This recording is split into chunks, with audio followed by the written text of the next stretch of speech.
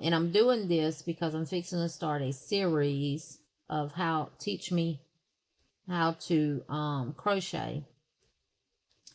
And I want to put some undivided, per se, attention on that, so I can make sure that it is, I can do it really, really well and slow, for beginners. So I know when I make these squares, I don't crochet slow, but we do have a nice little chit chat, don't we? Hold on just a second for me. I heard one video finish. Let me get it uploading to YouTube, and I'll be right back.